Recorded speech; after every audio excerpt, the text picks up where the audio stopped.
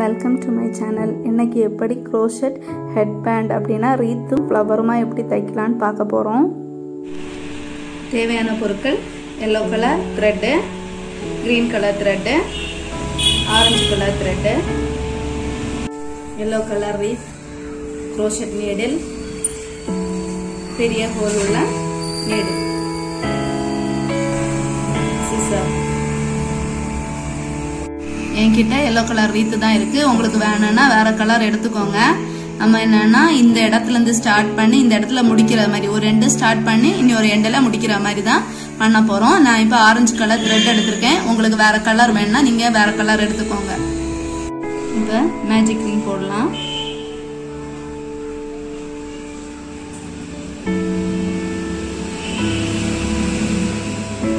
இப்போ இதுல ஒரு செயின் போட்டுக்கோங்க.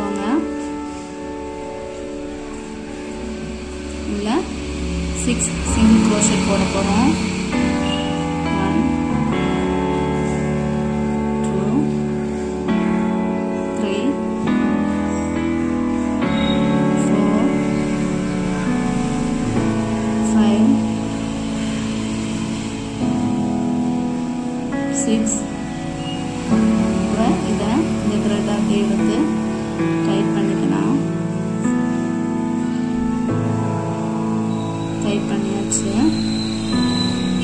இப்போ இந்த நாட் இந்த thread இருக்குல்ல இந்த threadல ஒரு நாட் போடுங்க டைட்டா.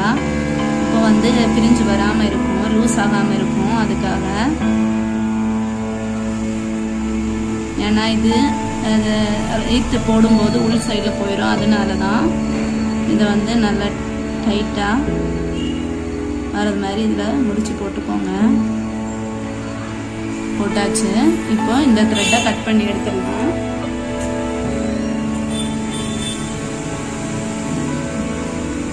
இப்போ இந்த டர்ன் பண்ணிக்கோங்க. டர்ன் பண்ணியாச்சு. இப்போ நம்ம இங்க ஸ்லிப் நாட் போட போறது கிடையாது, கண்டினியூவா தைக்க போறோம். அதுக்கு இடையில இந்த மாதிரி ஒரு thread அடையாளத்துக்காக வச்சுக்கோங்க. ஏற்கனவே போட்டிருப்பீங்கல்ல ஃபர்ஸ்ட் சிங்கிள் crochet, அதுல என்ன பண்ண போறோம்னா இப்போ சிங்கிள் crochet போட போறோம்.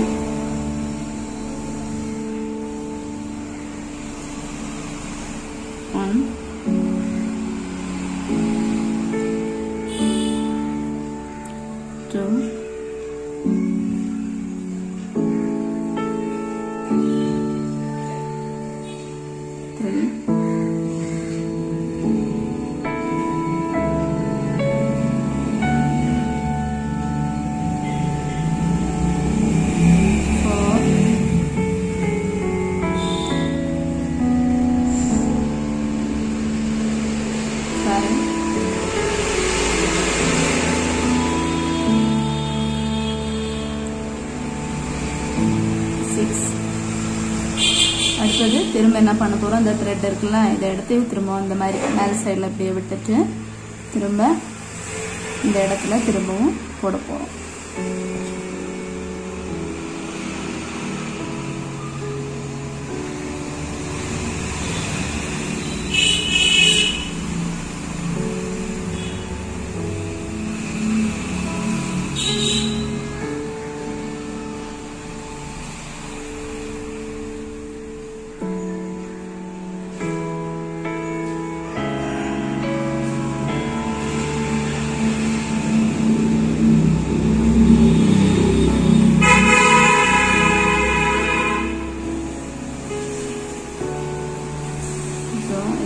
திருப்பிக்கோங்க.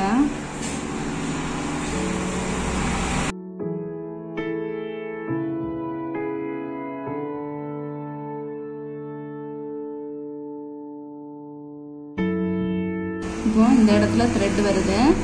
இப்போ இந்த இடத்துல thread இந்த மாதிரி வச்சுட்டு இந்த இடத்துல சிங்கிள் crochet அப்படின்னா சுத்தி நீங்க ஸ்லிப் நாட் போடாமலே ஃபுல் என்ன பண்ணணும்னா சிங்கிள் crochet போட்டுட்டே இருக்கணும். சுத்தி சுத்தி ரவுண்டாவே போட்டுட்டே வாங்க.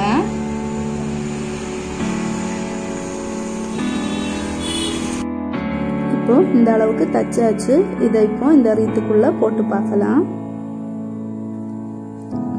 கரெக்டா போகுது. இந்த அளவுக்கு தான் முடிஞ்சிருக்கு. இனி கண்டினியூ பண்ணி அடுத்தது லாஸ்ட் வரைக்கும் தைக்கலாம்.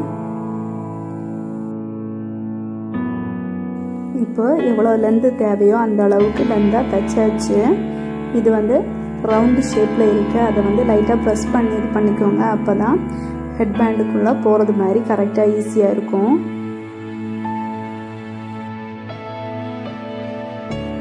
இப்போது ஹெட்பேண்டை எடுத்து அந்த ரீத் அதை எடுத்து அளந்து பார்க்குறோம்.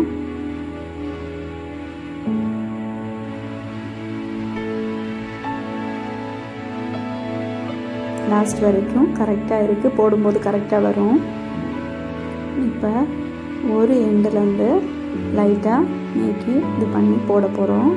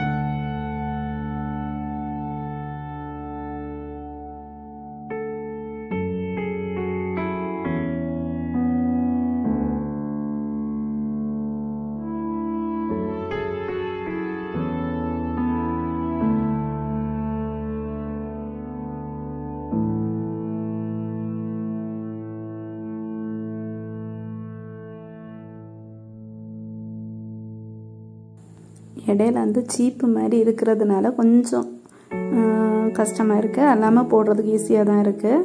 அது வந்து 2 சைடு விளிம்புலையுமா போட்டிங்கன்னா ஈஸியாக இருக்குது. இப்போ இதில் கொஞ்சம் தூரம் காலியாக இருக்குது. இதில் என்ன பண்ண போகிறோம்னா சிங்கிள் க்ரோஷெட் போட போகிறோம்.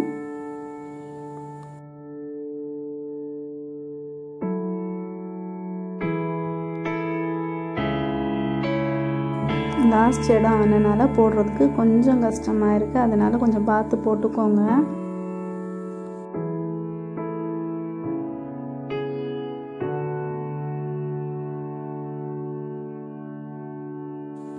இப்போ ஃபைனல் ஸ்டேஜ் ஆகிடுச்சு. இப்போ இதை முடிய போகுது.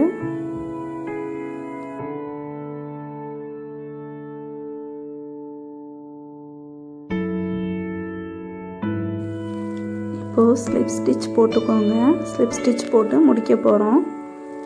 இப்போ த்ரெட்டை கட் பண்ணிக்கலாம். இப்போது இந்த இது முடிஞ்சிச்சு. இப்போ இந்த த்ரெட்டை என்ன பண்ண போகிறோம்னா நீடிலில் கொறுத்துட்டு அதை வந்து உள்ளாடி ஸ்டிச் பண்ண போகிறோம். இப்போது ஊசியில் த்ரெட்டை கொறுத்துக்கலாம்.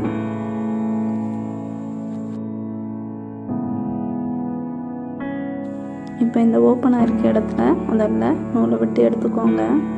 எடுத்துட்டு ஆப்போசிட்டில் போட்டு திரும்பவும் தச்சு எடுத்துக்கோங்க. இப்போ இந்த மாதிரி கொஞ்சம் கொஞ்சமாக தச்சு எடுத்துக்கோங்க. ஹெட்பேண்டோட உள் சைடு இருக்கிறது மாதிரி தான் தைக்கிறோம். அப்போ தான் வெளியில் தெரியாது.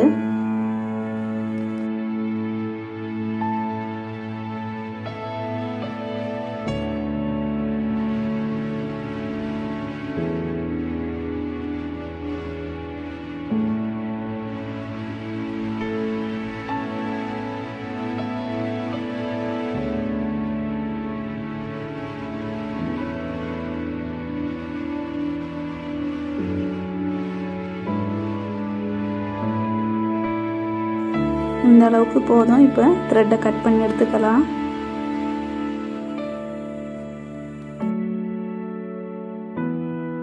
இப்போ இந்த ஹெட்பேண்டு எங்கள் ஊரில் ரீத்துன்னு சொல்லுவாங்க. சரி, எதனாலும் ஓகே. இப்போ இது வந்து உல்லனில் தச்சாச்சு. குரோஷே ஒர்க்கில் சிங்கிள் க்ரோஷெட் ஸ்டிச் போட்டு தச்சிருக்கோம். இப்போ இது பிளெயினாக இருக்குது. இதில் ஒரு ஃப்ளவர் இருந்துச்சுன்னா நல்லா இருக்கும். அதுக்கு இப்போ ஃப்ளவர் தைக்க போகிறோம். இப்போ அதுக்கு எல்லோ கலர் நூல் எடுத்திருக்கேன். ஆரஞ்சுக்கு காம்பினேஷனாக நல்லா இருக்கும். இப்போ ஸ்லிப் நாட் போடலாம். ஸ்லிப் நாட் போட்டாச்சு.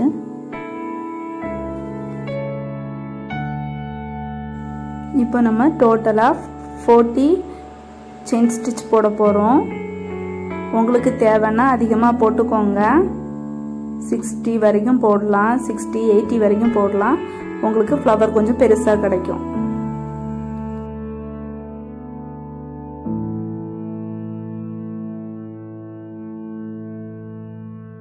இப்போ 3 செயின் விட்டுட்டு 4th செயின்ல வந்து டபுள் crochet போட போறோம்.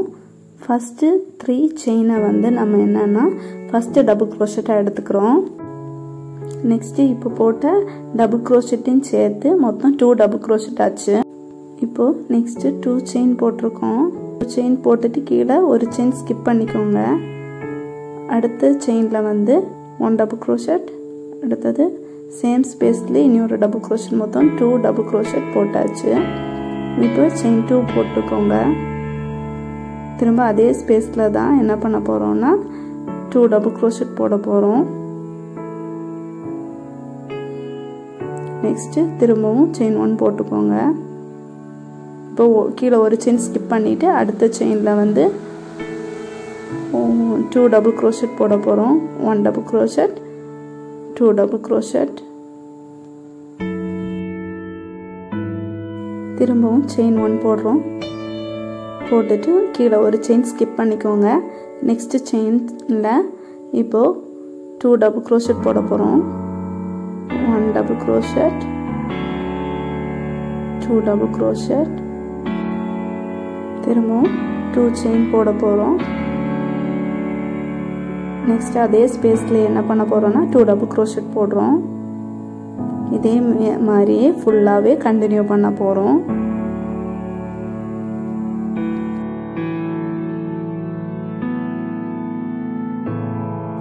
இப்போ பார்க்கிறதுக்கு இப்படி தான் இருக்கும்.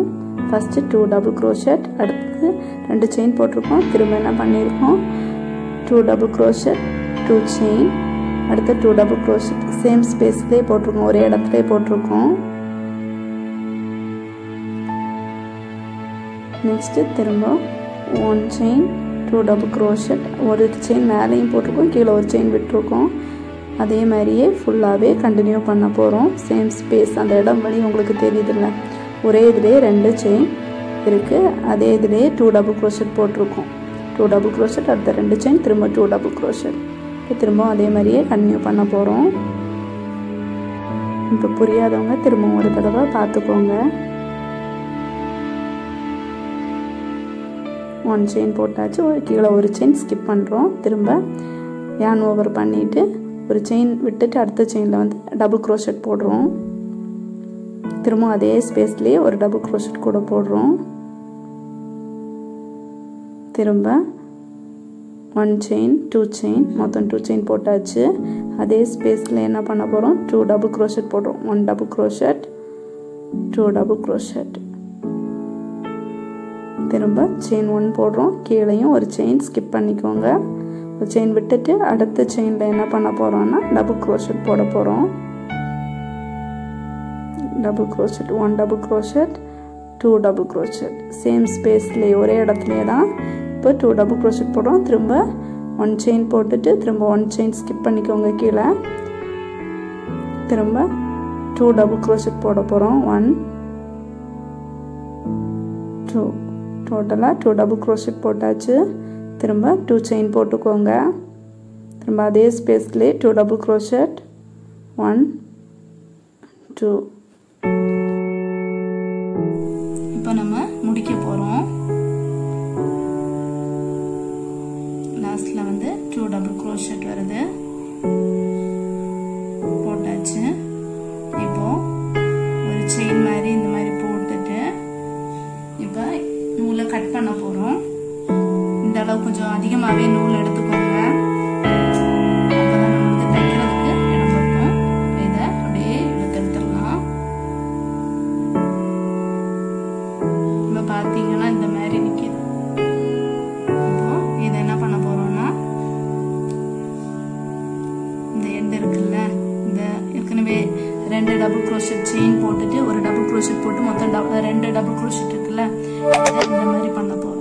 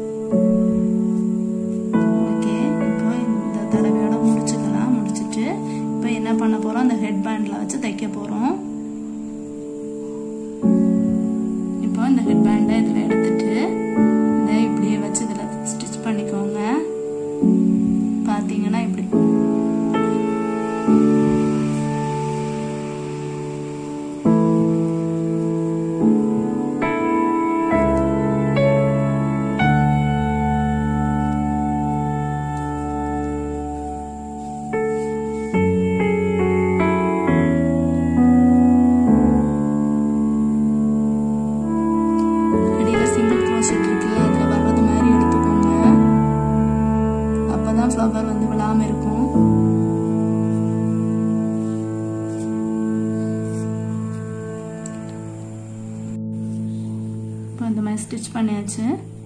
இதில் முடிச்சு போட்டுக்கோங்க பேக் சைடில் இந்த மாதிரி.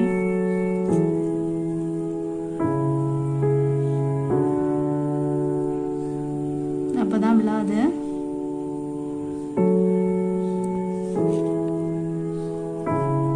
ஒன்றுக்கு 2 முடிச்சு போட்டுக்கோங்க.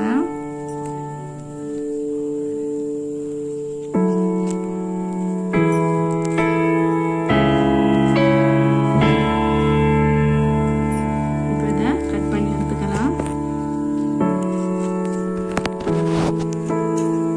கட் பண்ணியாச்சு. இப்போ அழகான பூவும் ரெடி, ஹெட் பேண்டும் ரெடி. இதில் வேணா முத்ததாவது வைக்கணும்னா வச்சுக்கலாம்.